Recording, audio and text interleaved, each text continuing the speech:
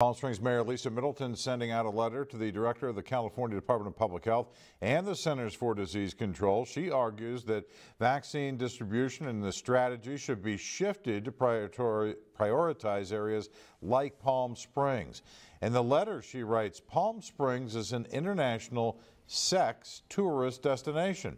Monkeypox is spread through intimate skin-to-skin contact. We want to have as much of the vaccine available to individuals who live and visit in the Coachella Valley as we can possibly have. And today, what we have is not adequate to what we need. There has not been a response to Mayor Middleton's request. You can read her full letter at KESQ.com.